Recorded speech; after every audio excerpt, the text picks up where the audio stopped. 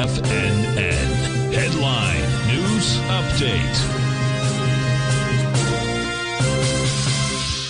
Welcome, folks. We have the Dow Industrials finished down 112. NASDAQ up 66. S&P's off 2.5. Gold contract up $5.90, trading at $18.75 an ounce. We had silver down 21 cents, $23.77 an ounce. Light sweet crude up a buck, $74.79 a barrel. Notes and bonds. A 10-year note traded up 10 ticks at 114.17. The 30-year up 16 ticks at 129.23. The 10-year right now is yielding, folks, 3.527, and the high for the last 3 months is 4.2. So pretty wild.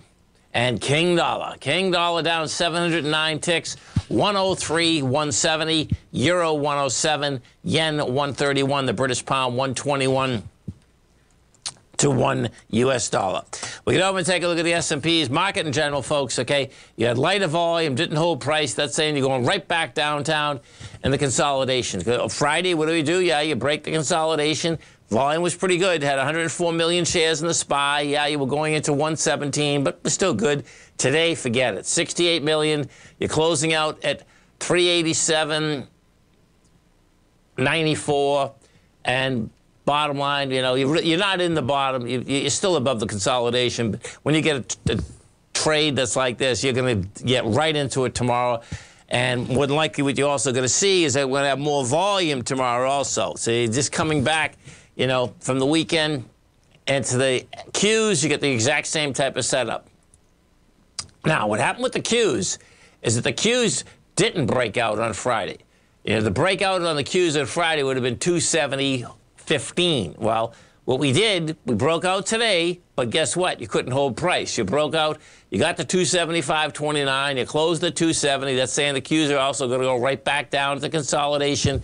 They both are in an ABC structure on the way down. And it's going to be all, well, we'll find out it's going to be all about the dollar, because it certainly wasn't about the dollar today. You know, the dollar got smoked out here today. It didn't help the market, didn't help the metal market. So it's like, okay, man, it's going to be a one-day wonder on the way down.